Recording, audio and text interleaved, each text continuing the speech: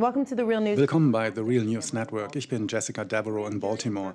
Eine Grand Jury in Ferguson, Missouri beschloss, den Polizisten Darren Wilson nicht anzuklagen nach der Tötung des unbewaffneten Teenagers Michael Brown. Als Reaktion darauf breiten sich die Proteste über das gesamte Land aus, von New York bis zur Goldenen Küste von Oakland, Kalifornien. Um die Entscheidung der Grand Jury in den geschichtlichen Zusammenhang zu stellen und zu analysieren, haben wir zwei Gäste.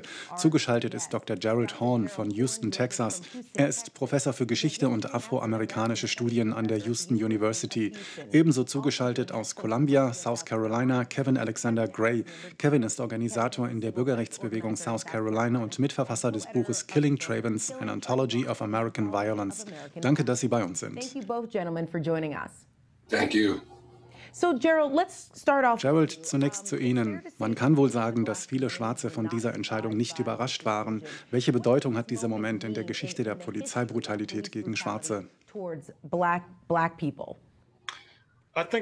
Es war kaum eine Überraschung, weil viele Schwarze im Gegensatz zu vielen anderen wissen, dass diese Nation als eine sogenannte Sklavenhalter Republik begann und Misshandlung und Tötung von Schwarzen nichts Neues sind. Wir wissen auch, dass St. Louis, Missouri die Stadt war, in der Dred Scott-Fall 1857 verhandelt wurde, als das oberste Gericht der USA behauptete, Schwarze hätten keine Rechte, die Weiße respektieren müssten. Die Entscheidung der Grand Jury war im Grunde genommen nichts anderes. Had no rights that white people were bound to respect, and certainly that was the verdict, if you like, coming out of this grand jury. We also know that Wir wissen auch, dass der Staatsanwalt Robert McCullough unorthodox vorging, indem er die 12 Geschworenen mit Beweisen überschüttete, völlig im Gegensatz zu seinen früheren Fällen. Wir wissen, dass ein Staatsanwalt eine Jury veranlassen kann, selbst ein Schinkensandwich anzuklagen, wie es mal formuliert wurde, wenn er das denn will. Das wollte er gewiss nicht in diesem Fall. if he is so inclined, and certainly he was not inclined in this case, we also know. Und wir wissen auch, dass das nicht neu ist. Es gibt eine Epidemie von Tötungen durch die Polizei. In Dallas, Texas allein gab es 81 in den vergangenen 4 Jahren und nur ein Polizist wurde angeklagt. Das ist nicht ungewöhnlich. Und wir wissen schließlich auch, wenn wir diese Epidemie aufhalten wollen, dann müssen wir, die Organisatoren und Menschen, die sich Sorgen machen, an die internationale Gemeinschaft appellieren. Es ist doch kein Zufall, dass die Fernsehsender Russia Today in Moskau, CCTV in China, Telesur in Venezuela, Prensa Latina in Kuba und Press TV in Iran viel treffender und scharfsinniger über den Fall berichten als unsere lokalen und nationalen Nachrichtensender. Wir müssen die Botschaft ernst nehmen. Sie erwähnten auch die Fähigkeit und Bedeutung des Organisierens. Ich wende mich an Sie, Kevin. Wie bedeutend sind diese Entscheidung und diese ganze Bewegung, besonders für schwarze Jugendliche, die gerade erwachsen werden? Ich bin sehr froh, dass schwarze Jugendliche auf die Straße gehen und den Zusammenhang ihres Kampfes und ihres Lebens mit unserer Geschichte sehen, von der Sklaverei bis zur Rassentrennung. Was wir jetzt sehen, ist vor allem Ausdruck des Antidrogenkriegs, der Polizei zusätzliche Macht übertrug, und der 9/11 Antiterrorgesetze. In den Gefängnissen sehen wir vor allem schwarze und gewaltlose Drogendelinquenten. Die Leute verstehen die Zusammenhänge ihres Kampfes.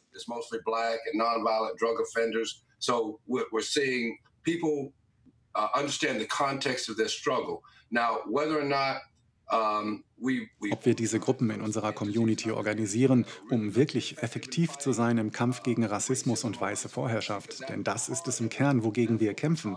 Es geht nicht nur um Misshandlungen durch die Polizei, es geht um weiße Vorherrschaft, um Rassismus. Und was die Medien betrifft, Medien, die der Aufrechterhaltung des Status quo dienen, die sich auf Rassismus und weiße Vorherrschaft gründen. Natürlich ist deren Botschaft, den Status quo zu verteidigen. Dafür sind sie da. Die Jugendlichen müssen verstehen, dass wir den langen Atem brauchen. Wir brauchen die Disziplin der Bewegung. Wir bekämpfen tatsächlich strukturelle, schwere Probleme. Wir müssen mit diesem Shoot to Kill umgehen.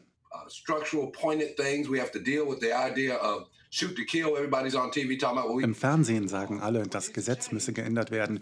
Was geändert werden muss, ist, dass die Polizei nicht länger die Todesstrafe auf der Straße vollziehen kann, ohne Gerichtsverfahren. Darren Wilson erhielt ein ordnungsgemäßes Verfahren, aber nicht Michael Brown. Er wurde vor Ort abgeurteilt und erschossen. Wenn man ihn zum Beispiel für einen Zigarillo-Diebstahl angeklagt hätte, hätte er nicht die Todesstrafe bekommen. Wir müssen darüber reden, dass die Polizei die Macht hat zu töten und diese Macht nutzt, um vor allem Schwarze und andere andere Nicht-Weiße zu ermorden. Durchschnittlich einen in 28 Stunden. Nicht nur schwarze Männer, sondern auch schwarze Frauen und Kinder. Es ist außer Kontrolle geraten. Die Leute müssen jetzt merken, dass neu darüber nachgedacht werden muss, was Selbstverteidigung in diesem Land bedeutet, wenn die Polizei uneingeschränkte Macht hat, ein Todesurteil zu vollziehen, wann immer sie will, und dann erklärt, es sei gerechtfertigt, man habe ihr Leben bedroht, obwohl die Beweise in den meisten Fällen zeigen, dass es keine Gefahr gab.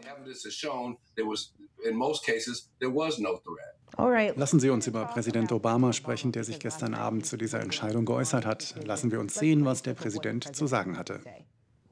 To those in Ferguson, there are ways of channeling. Ich sage zu jenen in Ferguson, es gibt Wege, mit ihrem Unbehagen konstruktiv umzugehen und Wege, damit destruktiv umzugehen. Michael Browns Eltern verstehen, was es bedeutet, konstruktiv zu sein. Die große Mehrheit der friedlichen Demonstranten versteht es ebenso. Sie, die Sie heute Nacht zusehen, verstehen, dass es niemals eine Entschuldigung für Gewalt gibt. Vor allem nicht, wenn es so viele gutwillige Menschen da draußen gibt, die sich diesen Problemen widmen wollen.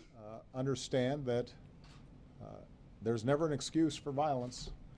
Particularly when there are a lot of people in goodwill out there who are willing to work on these issues. Wir haben den Präsidenten gehört. Er sagte, dass die Demonstranten friedlich und ruhig bleiben sollen. Einen Aufruf zur Ruhe. Gerald, was halten Sie von den Worten des Präsidenten, vor allem zum Thema Ruhe bewahren? Es überrascht mich nicht. Wir wissen, dass in den letzten Wahlen vor ein paar Wochen die Rechten bei geringer Wahlbeteiligung gut abgeschnitten haben. Sie fühlen sich stark und lassen ihre Muskeln spielen im Kapitol und anderswo. Man kann die Grand Jury-Entscheidung und die ungeheuerlichen Bemerkungen des St. Louis County-Staatsanwaltes Robert McCullough nicht vom politischen Klima trennen, das aus der niedrigen Wahlbeteiligung herrührt. Es scheint, als ob auch Obama betroffen und beeinflusst ist vom niedrigen Interesse an der Wahl und dem militaristischen Signal, das von ihr ausging. Is affected and influenced by that low turnout election and the hawkish message that it sent. But I don't think that we. Aber wir, die Organisatoren, wir, die wir am stärksten davon betroffen sind, brauchen uns davon nicht beeinflussen zu lassen. Wir brauchen mehr Energie. Es war ermutigend, dass die Eltern von Michael Brown, dem ermordeten Teenager, am Tag nach den Wahlen in Genf waren, um vor der UNO-Menschenrechtskommission auszusagen. Es war ermutigend, dass ein hochrangiger Beamter dieser Kommission heute eine Erklärung abgab, in der er die USA anprangerte wegen der Misshandlung von Afroamerikanern, wegen der hohen Inhaftierungsrate, wegen der Tatsache, dass Schwarze überproportional zum Tode verurteilt werden. Vielleicht kann diese Art von internationalem Druck am Ende sogar Präsident Obama dazu zwingen, umzudenken. Death row. It seems to me that that kind of international pressure ultimately is going to force even President Obama to change his tune.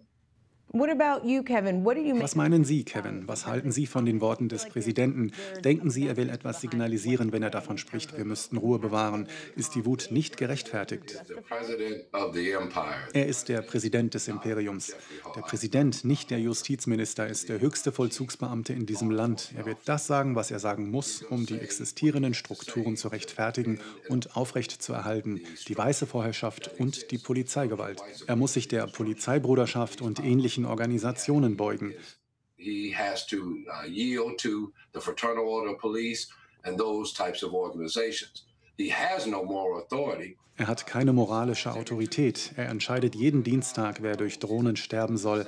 Er hat das Mordprogramm erweitert. Ihm fehlt die moralische Autorität, um über die Schmerzen zu sprechen, die Nicht-Weiße durchgemacht haben, auch wenn er selbst ein Nicht-Weißer sein mag. Fragt die Menschen im Irak, wie fair und wie gerecht die USA sind. How fair the United States is, how just the United States is.